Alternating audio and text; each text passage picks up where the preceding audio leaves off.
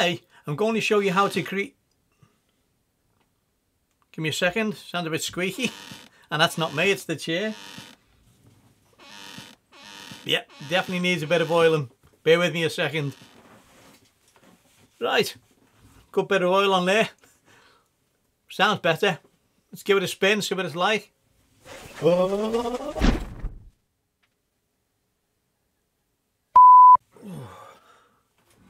Right, where was I? I'm John and this is Fun with Filmora. Lights, camera, action! Let's have some fun.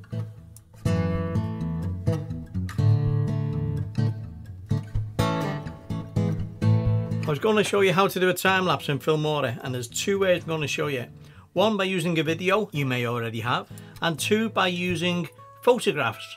A lot of cameras, phones, they take time-lapse photography now, and it'll either create the video for you or you can create yourself with images.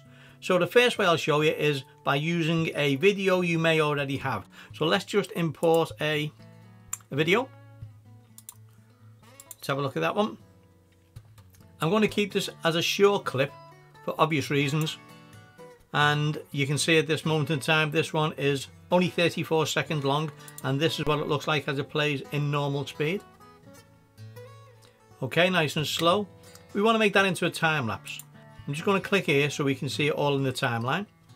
And what I'm going to do now, I've found the easiest way, is to right click on the clip, go to show speed control, and then a new little icon will appear if you hover your mouse over the right hand side. And that's the speed control. Just drag that left or right. Left makes the video faster, drag it right and makes it slower. We want it to be faster. And the good thing about using this method is you can drag it, test it. Okay, still not fast enough, nowhere near. Drag it again and I'll drag it right down to about 3 seconds.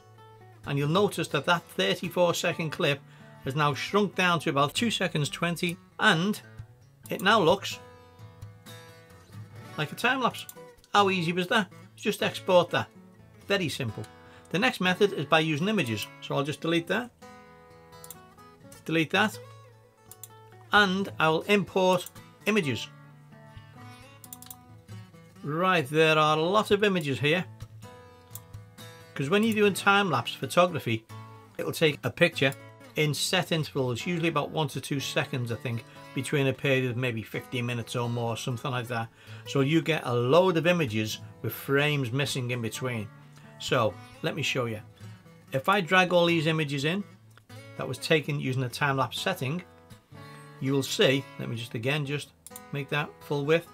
You'll see if I play it, it stays in that one image for a number of frames, then it'll jump to the next image and you see it just moving slightly forward there, the boat. Well, that's no good. What we need to do is make sure they're all highlighted.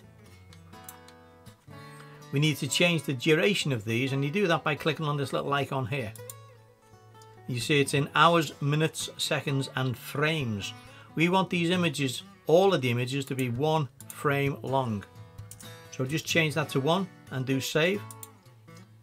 What happens now is all those images are 1 frame, but there's loads of gaps in between. We want to get rid of them. Right click anywhere within the images. This week's pin number for the monthly giveaway is number 2. And do close gap. Shrinks them all down. And you'll see that it's shrunk it right the way down to, let me just have a look now, 2 seconds. But if we play it, we've got another time-lapse video. How easy was that? So now you can transform all your videos that you have, and if you do take time-lapse photography and it doesn't automatically make it into a video itself, you can do it now in Filmora very easily. Hope you enjoyed this quick little tutorial, and I hope you have a play around, and please show me some of the videos you create by dropping a link in the comments below. If there's anything you'd like me to do a tutorial on for you, please let me know. As always, thanks for watching. Now go have some fun. Did you hear me mention this week's pin number? You'll need that to enter the £50 giveaway at the end of the month.